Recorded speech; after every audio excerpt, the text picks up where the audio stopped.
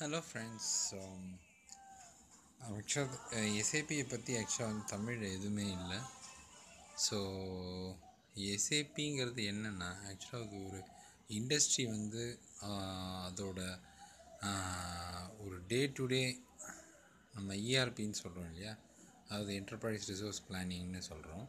So அது வந்து ஆக்சுவலாக வந்து எதுக்காக யூஸ் பண்ணுறதுனா ஒரு இண்டஸ்ட்ரியோட சேல்ஸ் அண்ட் மார்க்கெட்டிங், டிஸ்ட்ரிபியூஷன், அதேமாரி வந்து உங்களுக்கு purchasing, where housing, that is nothing but a stores.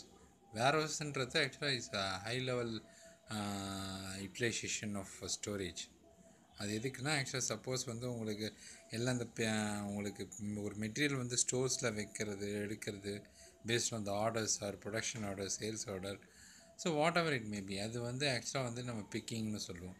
அதே ஒரு பர்ச்சேஸ் ஆர்டர்லேருந்து வாங்கும்போது அதை ரிசீவ் பண்ணி அதை வந்து புட்டவே that is called புட்டவே, placing the material within the where house. So அதுதான் தட் இஸ் கால்ட் இன்பவுண்டுன்னு சொல்லுவோம். ஸோ அதேமாரி வந்து சேல்ஸ் ஆர்டருக்கு, அதேமாதிரி ப்ரொடக்ஷன் ஆர்டருக்கு, what ever it maybe issuing, it's nothing but a picking. நார்மலாக இதுதான் பிக் ப்ராசஸ்ன்னு சொல்கிறாங்க, ஒரு அவுட்பவுண்ட் ப்ராசஸ்ன்னு சொல்கிறோம். நார்மலாக அவுட்பவுண்ட் ப்ராசஸ்ஸுங்கிறது ஆக்சுவலாக ஒரு சேல்ஸ் ஆர்டர் க்ரியேட் பண்ணி அது வித் ரெஸ்பெக்ட் டு ஒரு அவுட்பவுண்ட் டெலிவரி க்ரியேட் பண்ணுவாங்க. ஸோ அவுட்பவுண்ட் டெலிவரி க்ரியேட் பண்ணதுக்கப்புறம் ஒரு ஷிப்மெண்ட்டை க்ரியேட் பண்ணி நம்ம வந்து ஆக்சுவலாக வந்து இதை பிஜிஐ பண்ணுவோம். ஸோ பிஜிஐ பண்ணிவிட்டு அப்புறம் இன்வாய்ஸ் போடுவோம். ஸோ அந்தமாதிரி இப்போ இப்போ ஆக்சுவலாக இன்பவுண்டுன்றது ஆக்சுவலாக PO with respect to PO நம்ம ஒரு இன்பவுண்ட் டெலிவரி க்ரியேட் பண்ணி இன்பவுண்ட் டெலிவரி வந்து நம்ம வந்து அதுக்கப்புறம் இன்பவுண்ட் ஷிப்மெண்ட் க்ரியேட் பண்ணாலும் பண்ணலாம். ஆர் இப்போ ஷிப்மெண்ட் இல்லைன்னா நம்ம வந்து ஒரு டிஓ டபிள்யூஎம் இருந்துன்னா டிஓ மாத்திரம் க்ரியேட் பண்ணிவிட்டு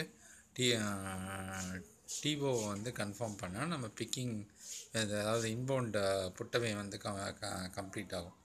ஸோ இது வந்து ப்ராசஸ் ஆக்சுவலாக வந்து நம்ம அதுக்கப்புறம் வந்து நம்ம இன்வாய்ஸ் பண்ணோம், அதாவது வெண்டர் இன்வாய்ஸ்பாங்க, ரிசீவ் பண்ண மெட்டீரியல். எதுக்காக இந்த வெண்டர் இன்வாய்ஸ்ன்ற நம்ம பண்ணுறோன்னா நம்ம 3-way மேட்ச் பண்ணணும். அப்போ தான் வந்து எந்த கம்பெனிலையும் ஒரு வெண்டருக்கு வந்து செட்டில் பண்ண முடியும்.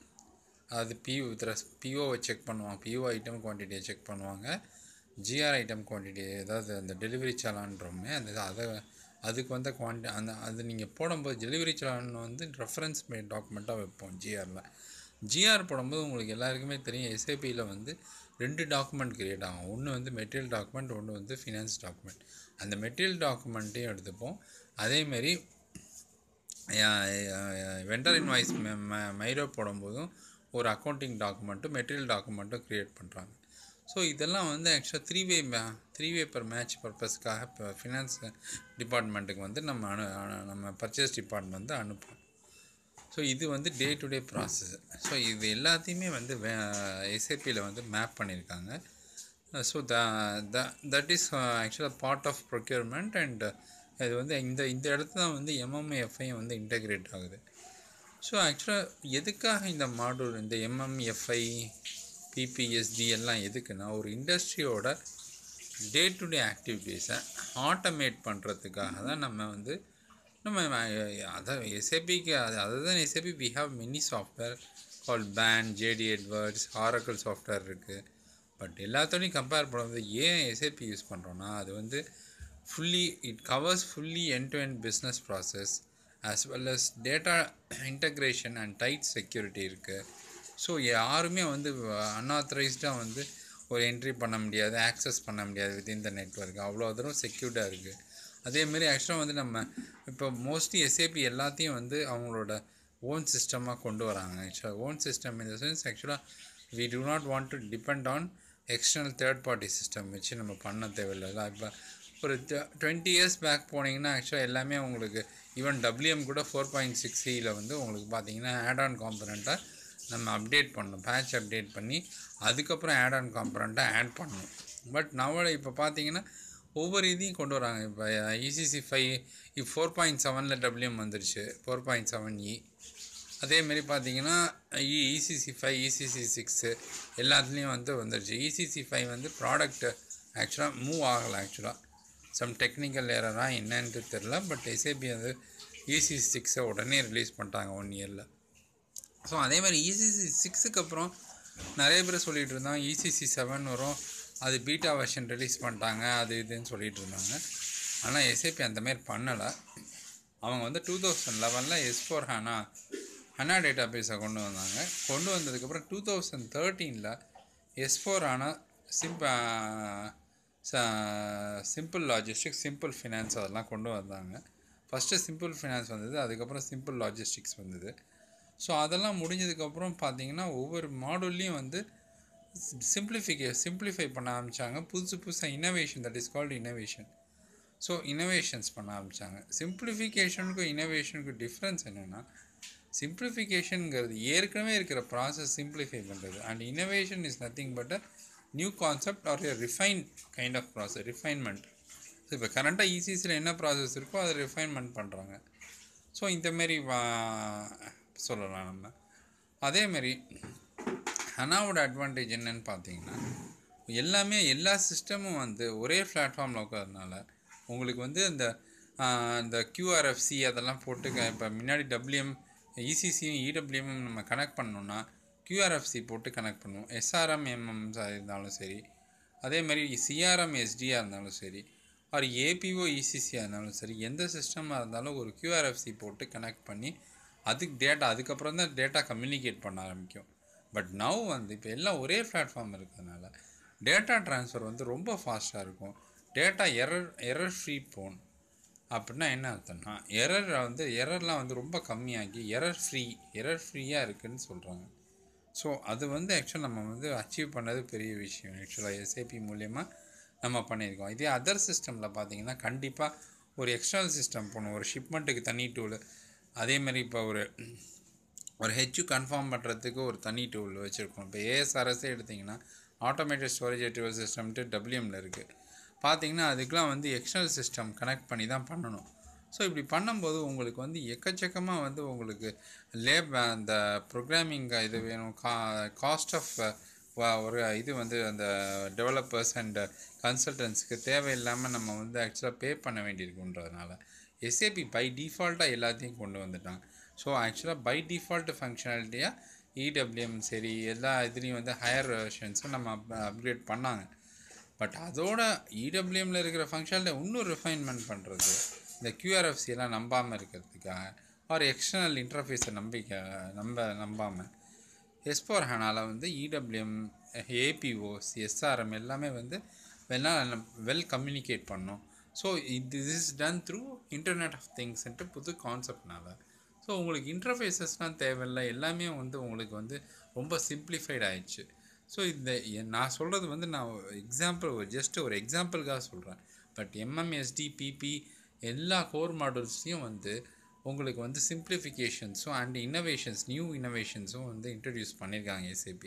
In order to bring SAP in the number one in the ERP market, as well as to make coverage of more customer for SAP and help the customers to run the business in a good way.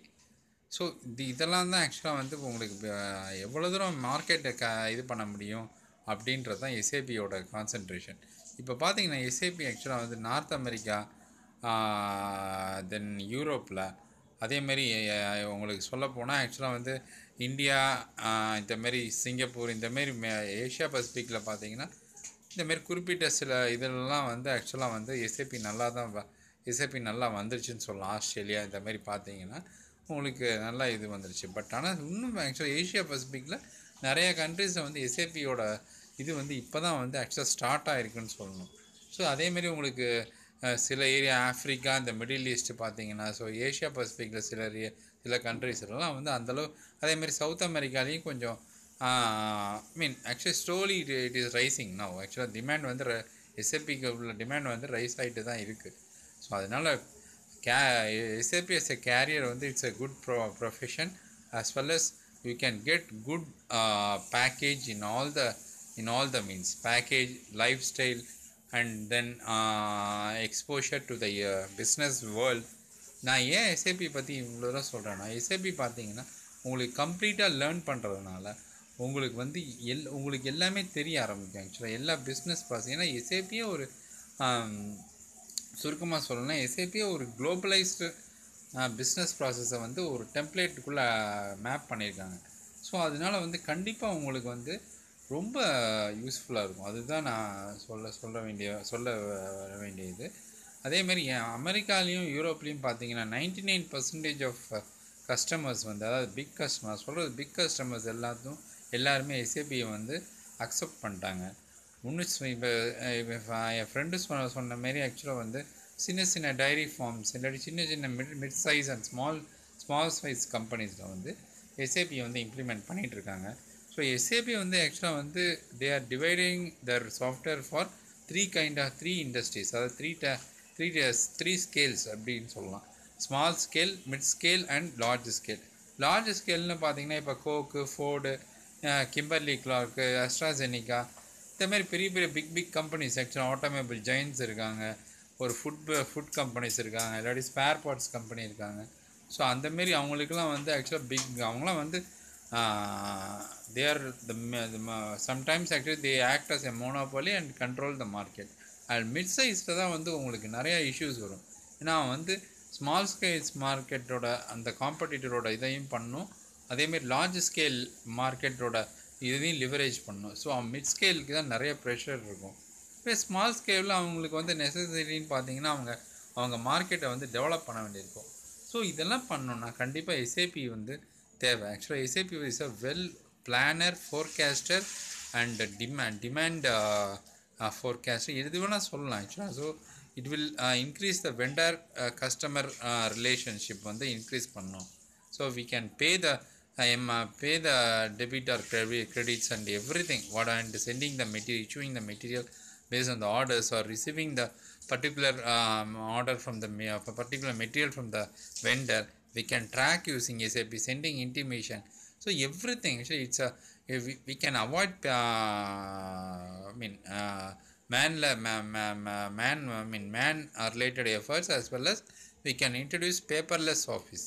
So இதுக்கு தான் வந்து SAP மெயினாக use பண்ணுறாங்க. But சில companies பார்த்திங்கன்னா SAP வச்சுருக்கிறதுனால அவங்களுக்கு ஒரு prestige மாதிரி, எங்கள் கம்பெனியில் வந்து எஸ்ஏபி as an ERP அப்படின்னு சொல்லும்போது கண்டிப்பாக வந்து ஆக்சுவலாக வெண்டர்ஸ் வந்து அவங்க மேலே ஈர்க்கப்பட்டு அவங்க வந்து கண்டிப்பாக அவங்களோட பிஸ்னஸ் பேச வருவாங்கன்றதுனால கூட this is one kind of reason, one kind of strategy to get attraction in the market for a particular கன்சர்னுக்கு நான் சொல்கிறேன். ஏன்னா நான் இது வரைக்கும் பார்த்த கம்பெனியில் மோஸ்ட்லி பார்த்தீங்கன்னா இந்த பிஸ்னஸ் லீட்ஸ் இவங்க என்ன சொல்லுவாங்கன்னா, எஸ்ஏபி இருக்கிறதுனால எங்கள் கம்பெனியில் வந்து ஒரு மார்க்கெட் வேல்யூ இருக்குதுன்னு சொல்லுவாங்க. அது வந்து உண்மை தான். ஆக்சுவலாக வித் அதர் இஆர்பி பேக்கேஜஸோடு கம்பேர் பண்ணும்போது கண்டிப்பாக இதுக்கு வந்து ஒரு வேல்யூ இருக்குது கண்டிப்பாக SAP as a ERP. So இதுதான் ஆக்சுவலாக இதில் வந்து நாட் ஓன்லி நான் சொல்ல வருது ஆக்சுவலாக வந்து பார்த்திங்கன்னா எஸ்ஏபியில் வந்து நாட் ஓன்லி எம்எம்பி பிஎஸ்டி மாத்திரம் இல்லை, அதில் நிறையா மாடல் இருக்குது. எம்எம்பி பிஎஸ்டி பிஎம், அதாவது பிளான்ட் மெயின்டெனன்ஸ், குவாலிட்டி மேனேஜ்மெண்ட், அதேமாரி பார்த்திங்கன்னா வந்து ப்ராஜெக்ட் சிஸ்டம்ஸ், அதாவது ப்ராஜெக்ட்ஸை வந்து கண்ட்ரோல் பண்ணுறது, ஃபினான்ஸ் பண்ணுறது, ஸோ எஃபெக்டிவாக ஃபோர்காஸ்ட் பண்ணுறது based on work break down section சொல்லுவாங்க. ஸோ ஒரு பெரிய காம்ப்ளெக்ஸ் டாஸ்க்கை வந்து சின்ன ஒரு ஒர்க் பிரேக் ஸ்ட்ரக்சராக வந்து சிம்பிளிஃபை பண்ணும்போது அதோட இண்டிவிஜுவல் மானிட்டரிங் வந்து ரொம்ப எஃபிஷியண்ட்டாக இருக்கும், குயிக் கம்ப்ளீஷனாக இருக்கும், டைட் கண்ட்ரோலாக இருக்கும் over WBS. So that completely maths each WBS maths one complete we can say it is a project ஆக்சுவலாக ஓவரால் ஆக்டிவிட்டி. ஸோ அதே மாதிரி தான் இப்போ ஆக்சுவலாக பார்த்தீங்கன்னா ப்ரொடக்ஷன் பிளானிங்னு போனீங்கன்னா ஒரு மெட்டீரியல் பண்ணுறதுக்கு பல மெஷின் ஷாப்புக்கு அது கிராஸ் பண்ண வேண்டியிருக்கும். So each machine shop R a man R a labour what ever it may be R a machine can be consider as a work centre. இப்போ மெட்டீரியல் வந்து ஆக்சுவலாக ஒரு பிளாஸ்டிக் மெட்டீரியல் பண்ணோன்னா அதை வந்து ஃபஸ்ட்டு உருக்கி அதுக்கப்புறம் வந்து அதை வந்து மோல்டில் ஊற்றி அதை வந்து எந்த ஷேப்புக்கு கொண்டு போகணுமோ அதெல்லாம் பண்ணி நான் அந்த எக்ஸாம்பிள் ப்ராசஸ் வந்து கம்ப்ளீட்டாக சொல்லாட்டியும் ஜஸ்ட் ஒரு எக்ஸாம்பிள் சொல்கிறேன். கம்ப்ளீட் ஒரு ஃபினிஷ் ப்ராடக்டாக ஒரு பொம்மையாகவோ ஏதோ பண்ணுறதுக்கு ஒரு 4-5 ஒர்க் சென்டர் வழியாக அது கிராஸ் பண்ணி போகணும். அது பண்ணுறது ஆக்சுவலாக எல்லாத்தையும் ஒவ்வொரு இதையும் அதோட cost, time, labour time, material time எவ்வளோ டைம் எடுக்குது, ஷெட்யூலிங் எல்லாத்தையுமே வந்து எஸ்ஏபி பிபினால் நம்ம வந்து கண்ட்ரோல் பண்ண முடியும் எல்லாத்தையுமே. ஸோ நார்மலாக பை டிஃபால்ட் பேக்வர்ட் ஷெட்யூலிங் தான் எஸ்ஏபி பிபியில் இருக்குது. அதேமாதிரி எஸ்டியில் பார்த்தீங்கன்னா ஆக்சுவலாக வந்து அவைலபிலிட்டி செக்குன்ற கான்செப்ட் இருக்குது. அது வந்து எம்எம்எஸ்டியும் வந்து மோஸ்ட்லி வந்து நம்ம யூஸ் பண்ணுறோம். இப்போ பர்டிகுலர் ஆர்டர் வந்து கஸ்டமருக்கு வந்து சிப்லாக வந்து அவங்களோட ரெண்டு கஸ்டமருக்கு வந்து மெட்டீரியல் அனுப்பணும்னு நினச்சாங்கன்னா, ஸோ அப்போ வந்து அவங்க வேர் ஹவுஸ் அவைலபிலிட்டி செக்காக இருக்கான்னு பார்ப்பாங்க. அது சேல்ஸ் ஆர்டர்லையோ இல்லாட்டி டெலிவரிலையோ அவைலபிலிட்டி செக் ரன் ஆகிட்டு அதில் வந்து ஆக்சுவலாக வந்து அது வந்து குவான்டிட்டி டிஃபிசிட் இருந்துச்சுன்னா அது வந்து இன்டிமேட் போகும் வேர் ஹவுஸ் அதுக்கு. ஸோ அவன் வந்து ஆக்சுவலாக வந்து அவனோட பாஸுக்கு சொன்னான், அவன் வந்து ப்ரொக்யூர்மெண்ட் டிபார்ட்மெண்ட்டுக்கு பர்ச்சேஸ் ரிக்வெஷன் ரைஸ் பண்ணுவான். ஸோ அவன் பர்ச்சேஸ் டிபார்ட்மெண்ட் அந்த பர்ச்சேஸ் ரிக்வெஷன் வாங்கி பிஓ போட்டு அவன் வந்து வெண்டாருக்கு எய்தர் இமெயில்னாலேயோ இல்லாட்டி எஸ்ஏபி யூஸ் பண்ணி ஆட்டோமேட்டட் மெத்தட்ஸ்னாலேயோ, அதாவது நான் சொல்கிறது ஐடாக்கு அந்தமாரினாலேயோ இப்படி வேணால் அனுப்பலாம். ஸோ பிடிஎஃப் பிரிண்ட் அவுட்டாக போகலாம், இல்லாட்டி மெயில்ஸ் இதாக போகலாம். ஆக்சுவலாக நான் இப்போ கரண்ட்டாக ஒர்க் பண்ண ப்ராஜெக்டில் பார்த்தீங்கன்னா இந்த என்டையர் பிஓவே வந்து டெக்ஸ்ட் ஃபார்மேட்டில் போகுது. ஸோ அந்தமாரி அரேஞ்ச் பண்ணி வச்சுருக்காங்க. ஸோ வெண்டர் ரிசீவ் பண்ணோன்னே அவன் வந்து ஒரு அக்னாலஜ் இது பண்ணுவான், நான் இது பண்ணிட்டேன்ட்டு. அந்த சிக்னல் நமக்கு வரும். அதை பண்ணதுக்கப்புறம் அவன் சென்ட் பண்ணுவான் மெட்டீரியல். அது டெலிவரி சேனலோட மெட்டீரியல் அனுப்புவான். அந்த டெலிவரியை வந்து நம்ம வந்து பிளான்ட் இதில் வந்து வேர்ஹவுஸில் வைக்கிறதுக்கு முன்னாடி ஃபஸ்ட்டு வந்து செக் பண்ணி பார்ப்பாங்க, இனிஷியல் செக் குவான்டிட்டி கரெக்டாக இருக்கான்ட்டு. சில இதெல்லாம் ரொம்ப விலை ஜாஸ்தி மெட்டீரியலோ இல்லாட்டி ரொம்ப குவாலிட்டி செக் வேணும்னா குவாலிட்டி டிபார்ட்மெண்ட் கொடுத்துட்டு அவங்க வந்து இந்த சாம்பிளை வந்து டெஸ்ட் பண்ணி ஓகேனா கம்ப்ளீட்டாக ஓகே பண்ணி ஜிஆர் போட்டு ஸ்டாக்குள்ளே வச்சுருவாங்க. ஸோ இப்போ டபிள்யூஎம் இருந்ததுன்னா உங்களுக்கு பேக்ரவுண்டில் வந்து குவான்ட்டு, அப்புறம் வந்து உங்களுக்கு பார்த்தீங்கன்னா TR transfer ரிக்குயர்மெண்ட்டுமாங்க. It's initial requirement to place a material with in the where house.